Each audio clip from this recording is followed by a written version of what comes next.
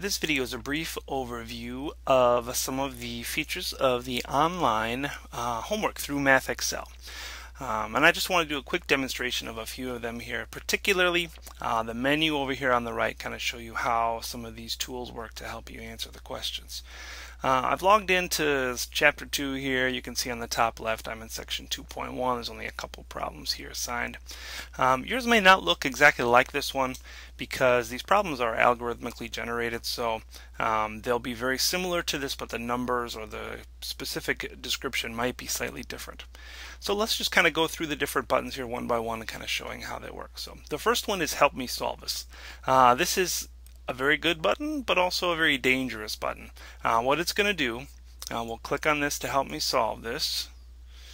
And as it loads, first of all, I'll make a little note here. You'll see that because we asked for help on this particular problem, it's marked as wrong. Doesn't mean we can't ever get it right. We'll have to look at a different problem to get credit for it, but because we used the help to get this particular one, we can't get credit for this one. But what this will do is this will show us step by step leading us through this problem. We continue, it'll say, okay, what's step 1? And then you do that, and then you check, and then you do step 2, and then you check and do step 3, etc.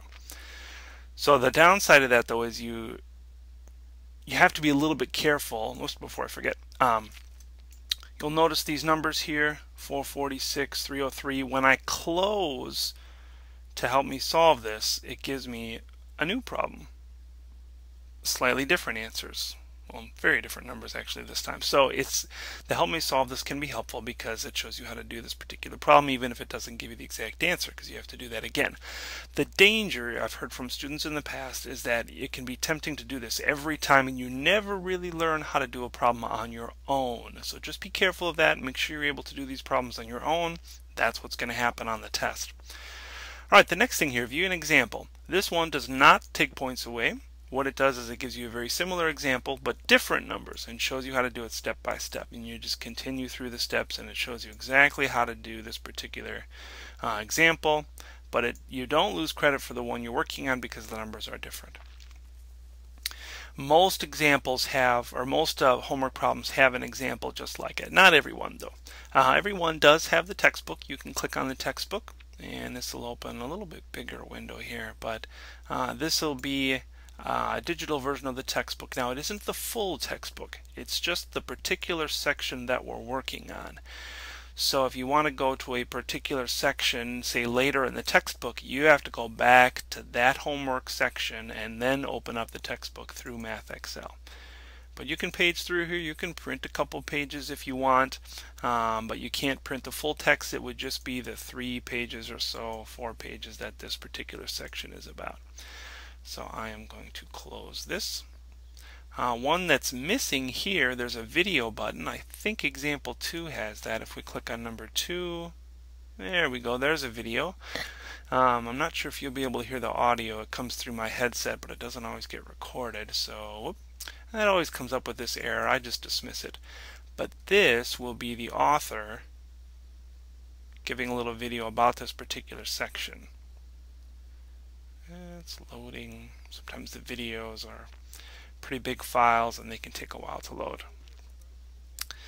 So I can hear him talking here, but I think I've recorded this before and it doesn't get recorded on the video, so I'm just going to stop this. But he gives a summary of the section and then he also gives how to do this particular example, and he has a much nicer backdrop than I do.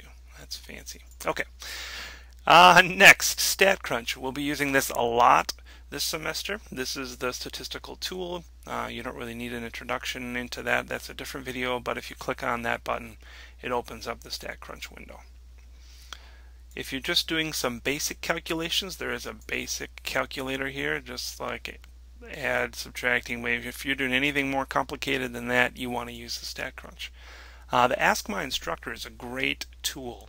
What this does is it opens up an email window, which will send an email to my email address here, dkerndler5988. Very fancy. And what this does is this sends an email to me and links the particular question you're looking at, and you can just do a quick sentence about what it is that's confusing you. And this is a nice source for you, so you don't have to send me an email and say, okay, I wasn't sure about how to do this and I'm trying to understand what you're asking. It links me back to the particular problem you were looking at. Alright, we'll cancel there. The last button is the print button.